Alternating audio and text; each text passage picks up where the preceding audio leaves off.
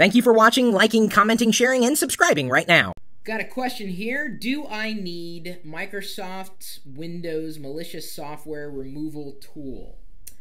Well, first of all, I know that's a real product, not just because I've used it before. I have it installed on every one of my Windows PCs and virtual machines for that matter, but it's also named like a Microsoft product. I mean, think about it.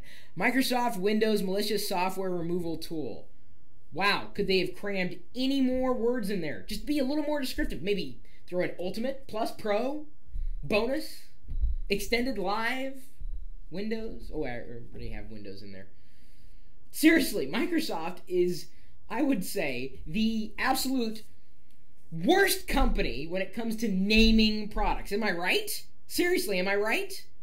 Windows Vista, great name. Horrible execution, not the point. Windows 7, very simple. Okay, we get the feel for it. But malicious software removal tool. Well, it tells you what it does. You know, as opposed to like a drug like Flowbacks, which I completely made up. I don't know what that does. Probably gives you constipation like every other drug on the planet does. Either way, the question stands, do I need it? Well, if you're running Linux, no. If you're running Mac OS X, no. If you're running Windows, I would suggest it. I would go as far as to suggest that. Then Kat would actually agree with me, being an MVP for Microsoft Windows Security Plus Pro Bonus Ultimate Extended Pack 360 Edition Windows. That's probably a real product, too. That's kind of sad.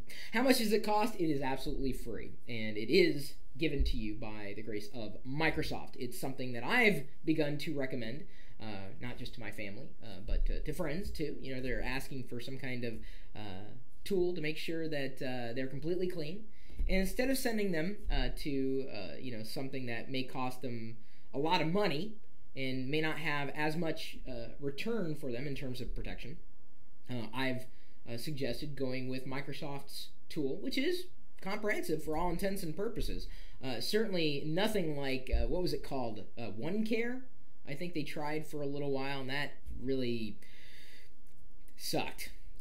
This, however, hang on, I got to refer to it again. Microsoft Windows Malicious Software Removal Tool, Bonus Plus Pro Pack Ultimate 360 Windows Premium Ultimate Edition Enterprise. Seriously, for the price you pay, nothing. It is absolutely worth it. Even if you had to pay like, you know, a few dollars a month for the software, it will help keep you protected. Does that mean you're protected from everything? Well, I don't think any single software tool or even, I guess, hardware system could keep you protected from everything. But certainly, it may be that first and last line of defense for you. If you're not running anything, at least run that. Give it a shot.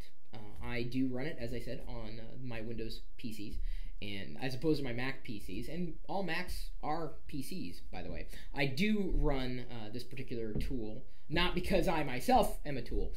That's different video there, really. But I run it in my Windows 7 virtual machines that I have running on my Macs and sometimes on my Windows PCs. Either way, there's the answer to the question. LockerGnome.net. Thanks for participating.